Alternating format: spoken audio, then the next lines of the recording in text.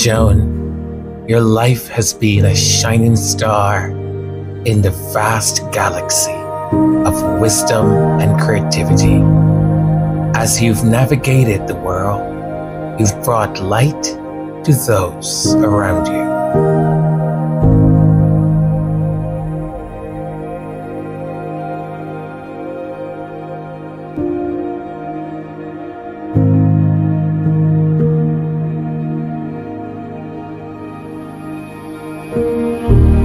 From the plains of Africa to the shores of Guyana, your journey has been one of exploration, learning, and deep understanding. Each new experience has shaped you into the beautiful, wise soul you are today.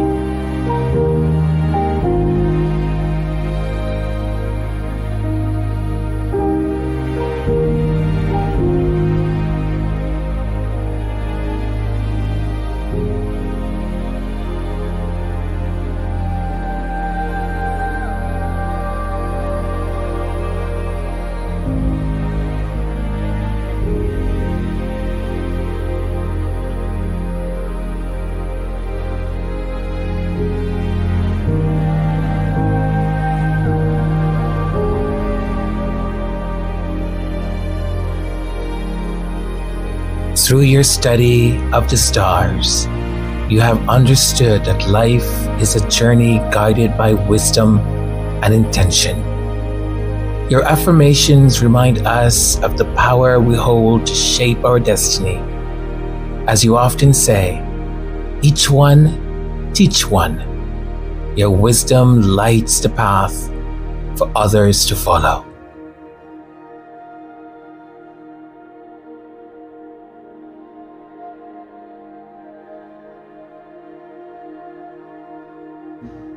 Your words remind us to embrace our uniqueness, to follow our heart, and to stand strong in the face of challenges. You, Joan, are a beacon of truth, teaching us all to trust our journey.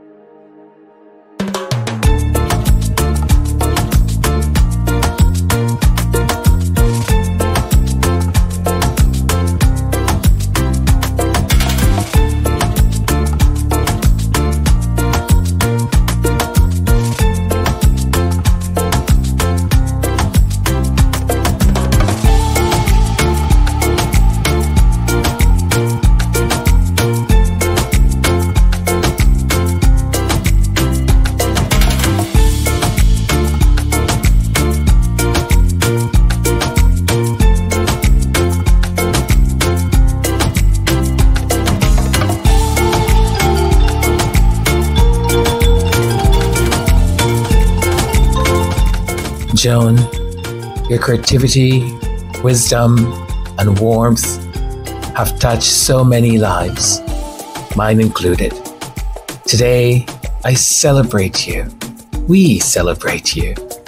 Your journey, your passion, and the incredible light you bring to this world. Thank you for being the inspiration you are, a true artist in life and spirit. Happy birthday. Happy birthday, Joan. Here's to many, many more years of creativity, exploration, and joy.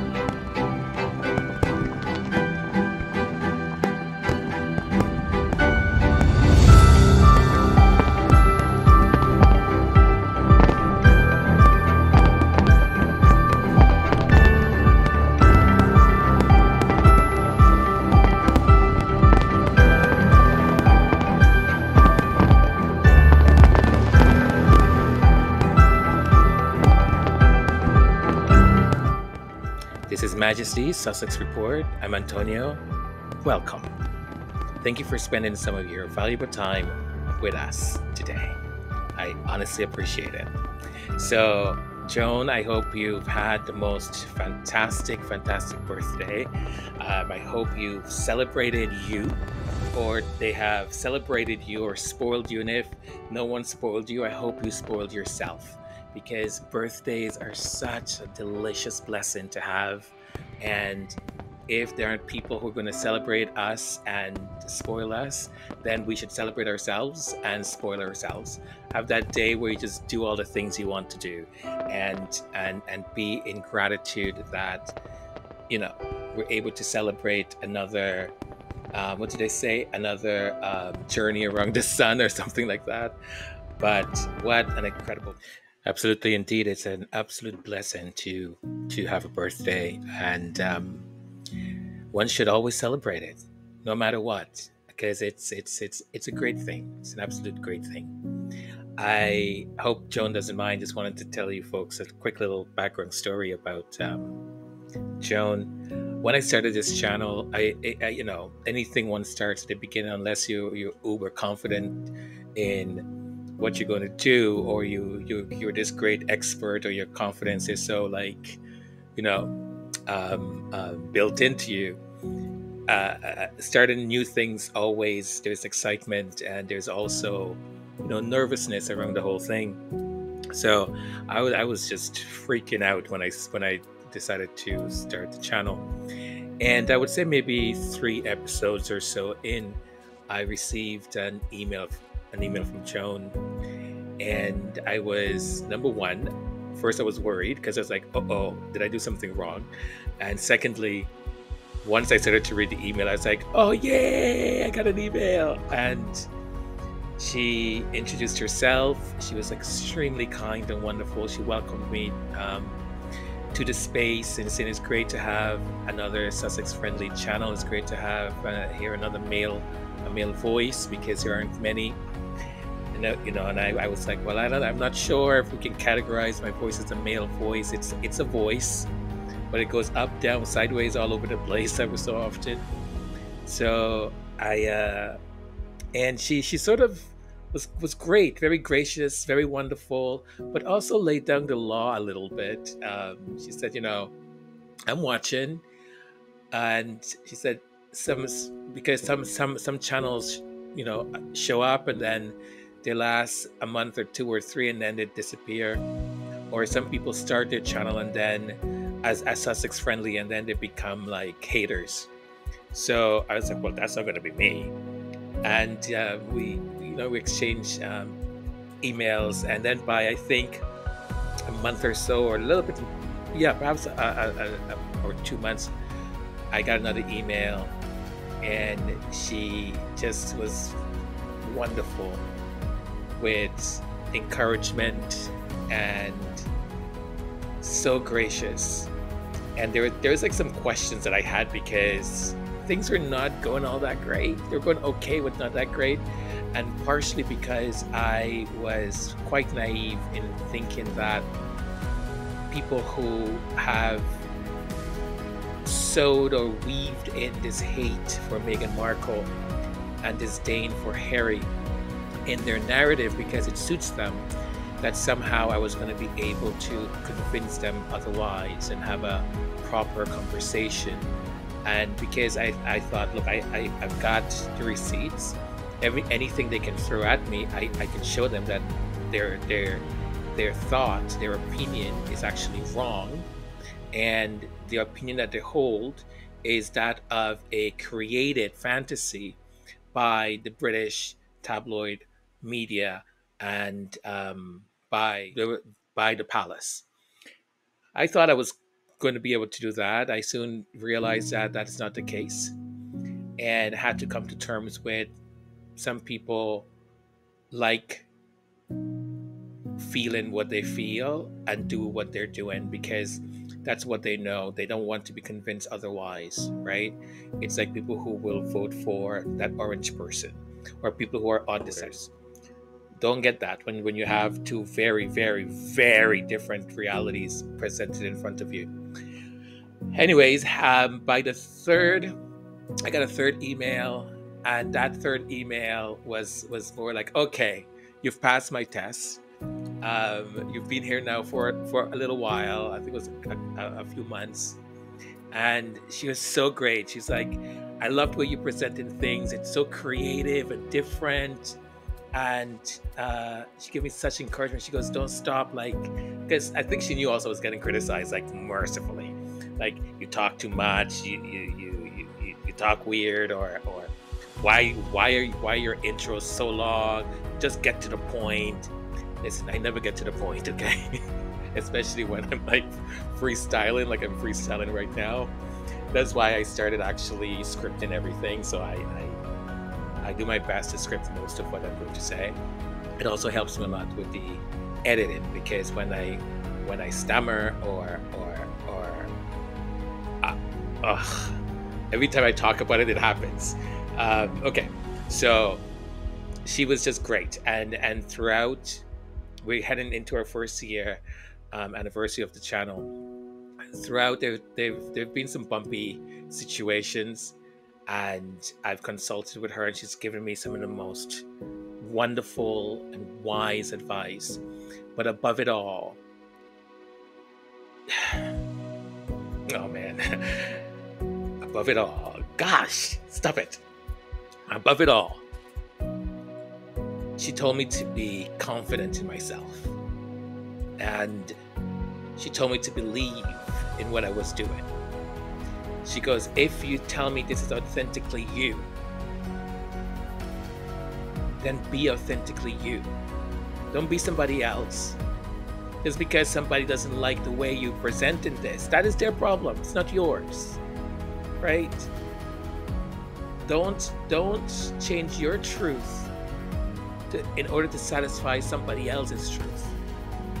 Profound stuff, right? And it really, number one, moved me. Number two, it centered me, and it gave me that encouragement, that extra push I needed to continue. And not to say it hasn't been situations where, look, some squatties did not like certain things, or a way I presented something, or a stance I took about something, and I know I've lost subscribers because of it. And I think when you get lost in why am I doing this, because look, as content creator, we get stuff from YouTube saying you should do this, you should do that, and I started to like watch content creators that were like, oh, if you do this, you're gonna get this, and da da da da, and that's a whole different hole to go under. And then when I started to read more stuff, and I was like, okay, so I need to do this more. The thumbnail needs to be like this, and this needs to, and I was just losing myself in trying to complacer. What's the word in English? To please other people's truth rather than mine. And Joan absolutely helped me in saying, hey, don't lose yourself. Remember, you are good just who you are. You are good enough. And it's amazing when you don't think you need to hear those things anymore, but damn, you need to hear them, and they just bring you back to center. And Joan has been that anchor for me in many ways, and I owe it all to that first email when she reached out and just said, welcome. I thank you so very much, Joan, for everything you've done, for every advice you've given me, for everything you've advised me to read. Thank you. It's absolutely made a difference. Maybe not completely in the channel, but for me, it's made a difference for me and how I see the work I do and the content that I create. Happy birthday. I hope you've had an extraordinary one, and I hope God continues to bless you with all the good things that you deserve. Happy birthday. And thank you so very much.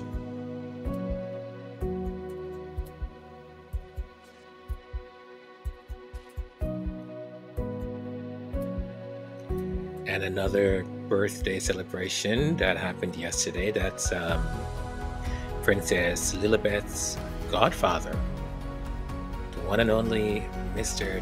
Tyler Perry. I love this guy. Like, he, I admire anyone who have, with their God-given talent and dreams and perseverance, continue to pave a path to success, and then make sure that they've kept the door open and help to raise and bring others along with them. And look, I think in the docuseries Harry and Meghan, when he said it, the irony of it all, here is a black man rescuing the white prince of England or prince of the UK, and he was again one of those God sent at the time and that moment. Just absolutely fantastic.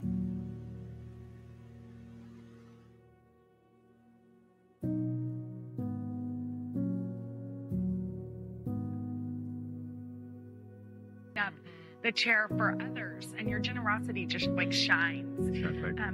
Meghan Markle recently said that you reached out to her and said, come, you can live in my home. Yeah, it was a very difficult time for them. And what I know about the two of them, and I wish the world knew how much they love. These two people love each other. They found each other out of all these odds against them finding each other, they found each other. And the love that they had. We'll call and we'll chat, we'll talk about silly things. And they were pretty serious on the phone. I go, okay, what's going on? And I said, well, we'd like for you to be Lily's godfather. I go, well, I had to take a minute to take that in. And I thought, I'd be honored. I'd absolutely be honored. And I got off the phone, took it all in, then I called him back. I go, hold on a second. Does this mean we got to go over there and do all of that in the church with them and figure all that out? Because I don't want to do that. Maybe we can do a little private ceremony here and let that be that. And if you have to do it there, then it's okay.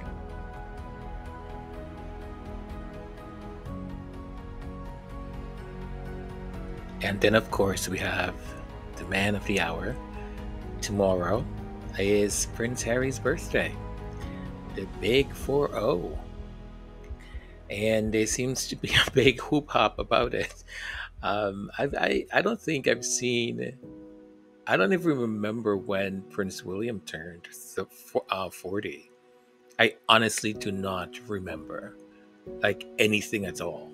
And, like, they're commenting everywhere about Prince Harry's 40th birthday. I think it's great. And the statement he made for the BBC, I thought was fantastic.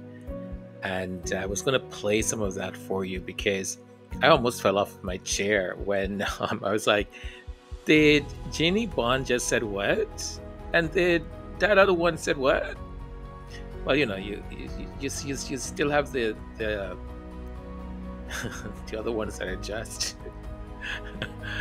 I feel sorry for them because they look awful, just awful. But yeah, I was gonna talk about some more stuff, but it's taking up a lot of time. I'm having some issues with my mic, and I got another one, and I'm trying to actually funnel the sound directly onto the laptop, and hopefully that's gonna work better. I'm not sure. Anyways, I'll probably touch on stuff tomorrow. So what I'll do, I'll give you now. I should have had all this other stuff prepared though. You know what? No, I'm just gonna let it go, and I'll give you a preview of something I'm working on. I'm working on a bit of a series. To maybe the first one I'll just drop it tomorrow. Yeah, maybe I'll do that. All right, folks, thank you so very much. This was short, quick, and happy birthday to all of you who have birthdays this weekend or this month. Happy birthday. And listen, doesn't matter the age. The importance is that you are able to say, yeah, another year. Because, the alternative, as most of us know, is something different. And I was going to tell you folks a story that, this week has been a little bit challenging because one of my friends is in hospital. I mean, in the hospital. And listen, appreciate every moment, every day. I can't say it enough to people. I know life gets challenging sometimes. It does. But just put things into perspective, take a deep breath, and okay, happy birthday, everyone. And take care of yourselves. Ciao, ciao. All right, so I told a little fib there. I just remembered that I wanted to just speak briefly about Prince William. I don't know what's going on, but I think something is going on with that guy. I really don't know. Look, the beard thing, I don't care. He wants to grow one, grow it. He wants to keep it on, keep it on. He wants to take it off, take it off. I don't care. I know, for example, like I look like a terrorist if I grow a beard, which I had tried once, and I was stopped at every airport. I was traveling at a time, and I was double checked, triple checked, every check that was possible for them to give me as I departed every airport I was at. They did, and I was like, okay, this facial hair has got to go. So if he needs it in order for him to feel a certain way, by all means. His weight loss, though, something about it is not sitting right with me. I don't know what it is. I can't put my hand or finger on it. But the other day, sorry, not the other day, yesterday, as I was looking at these pictures and I was watching the video, and who I thought of? For anyone who's watched Queen Charlotte, A Bridgerton Story, the young King George, when that psychopath was treating him for his disorder and was doing all this stuff to him, because I honestly think he was a sadist.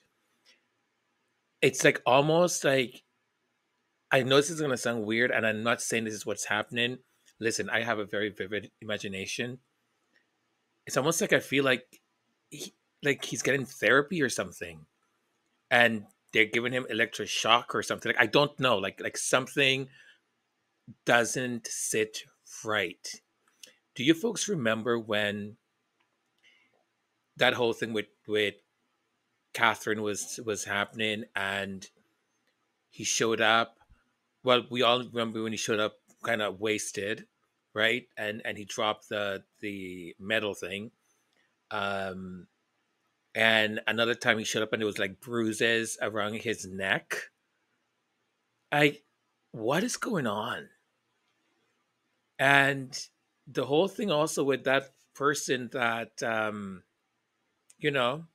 unalived themselves, right? And a shotgun was found next to them, but they didn't do this, and it was a blow to the and all this stuff. Like, we don't hear about that anymore. No one says p about it. Something is not right. And I go back again to that injury that he got when he was younger, with the golf club to his forehead, to his head. Like, I did a podcast on that. Like, I went and did some research to find out, like, are there ramifications? And they say, especially when the person's that young, because I think he was 11 or 12 or something like that when it happened. they usually will not be able to tell until they observe behavior. That's why I was trying to understand, like when they say he gets angry really quickly or whatever, I was like, maybe it has something to do with that injury. And I don't know. I just, something tells me that a lot of this stuff interconnects, but I'm not him. I'm not his therapist. I'm not his medical practitioner. I am no one. I'm just making fantastical suppositions here. It just seems a really odd. Like his face looks everything. Like he's just gotten super skinny, and it's not like workout. I'm getting like fit skinny. It looks like he's just not eating, or I don't know. I don't know. I'm not gonna. Okay, I guess I'll stop it here because that is just concerning. I was just like, something is not right. Something is not right. Oh boy.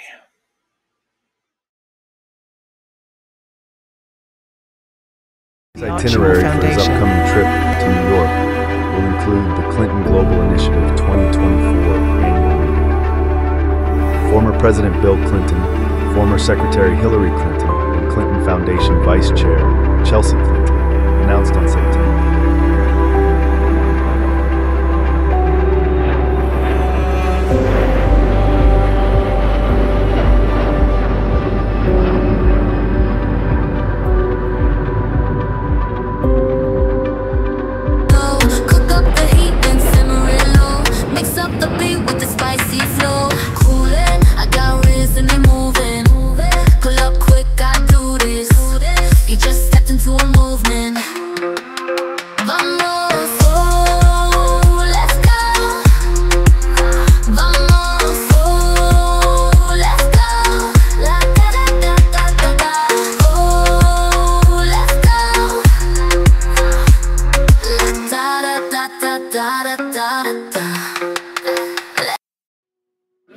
It's an enormous privilege for me to have been invited here to Angola in order to assist the Red Cross in its campaign to ban once and for all anti-personal landmines.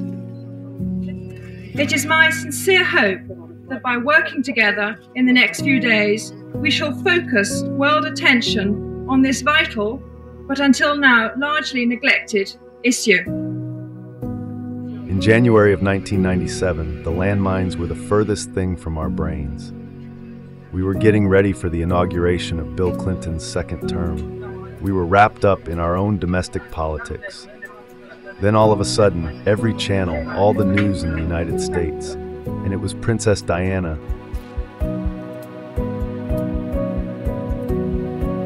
Do you have any reaction to that? Virginia, I'm only trying to highlight a problem that's going on all around the world. That's all. I think there's no doubt at all that the advice that Diana, Princess of Wales, has been given is naive and lacking. I think that there are certain areas that her people don't fully understand, and that's the difference, for example, between anti-personnel mines and anti-tank mines. If she'd been better briefed, she could have actually... Like a picture, like you want me to look, and when you come forward, I'll glance and I'll give you whatever you want.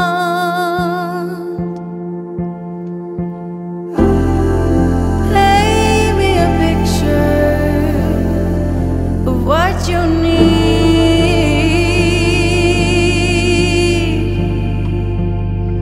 I will follow you into the dark.